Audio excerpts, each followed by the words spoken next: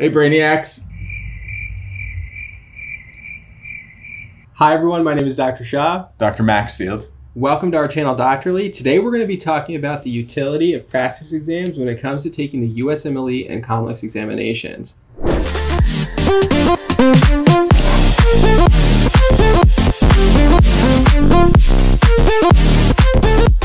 So to start it off, we'll go to Dr. Maxfield. What do you think about taking practice exams? Not that useful.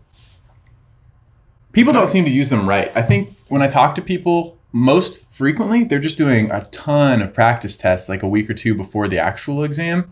That may provide you like a predictive score of how you may do, but that really doesn't add anything for you. If you're going to do great, great. Maybe it gives you a little confidence. If you're going to do poor, you really don't have time to adjust any of your study habits or address any of the reoccurring subjects that you're struggling with.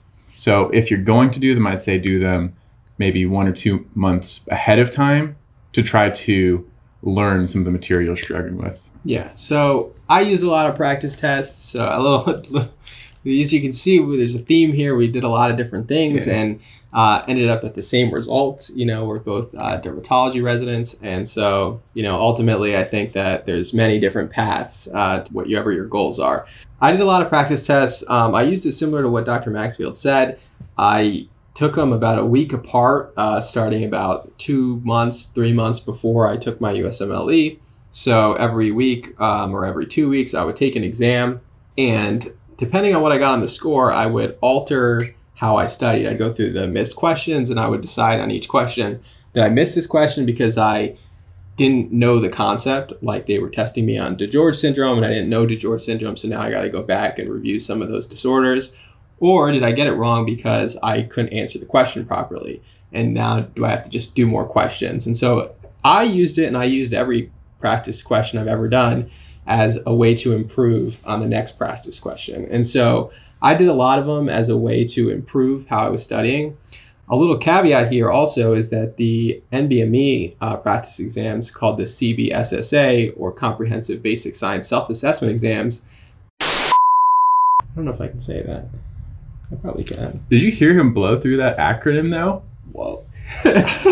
Oh, okay. The other utility, I think, of practice exams is that it gives you confidence going into the test. And I know Dr. Maxfield mentioned this, but you know, confidence is a huge thing. Knowing that you're going to go into that test and you're going to perform similar to how you did on previous exams, super important. So for me, I saw my score continuously go up on the practice exams that I used from the NBME, which I think are the best predictors of how you're going to do on the USMLE.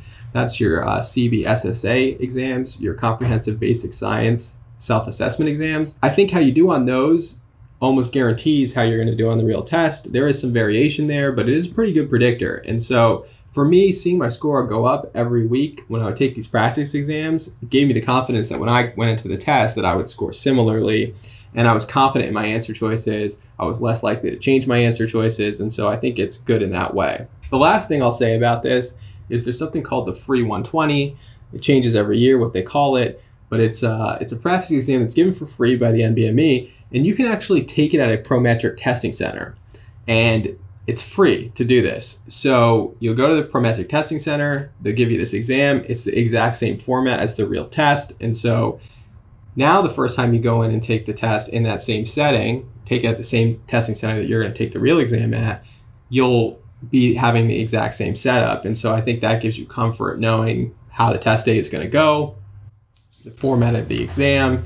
So I think a lot of this just goes into the mentality of things, the confidence that it takes to take this exam. I think that it's a good way to improve the way that you test.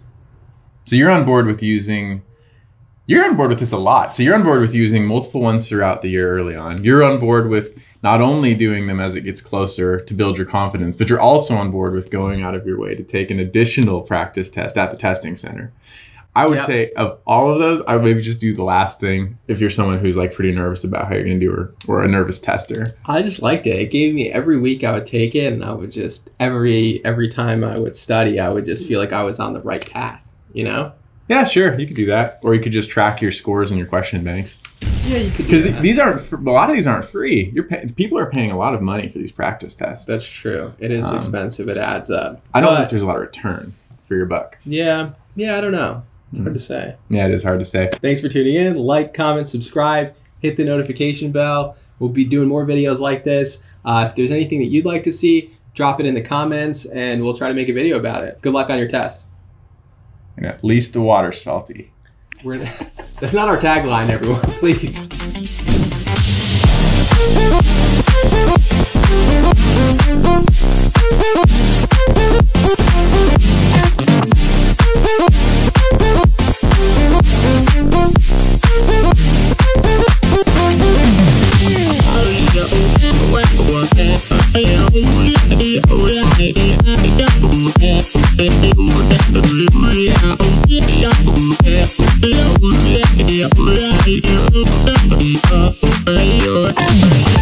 Yeah.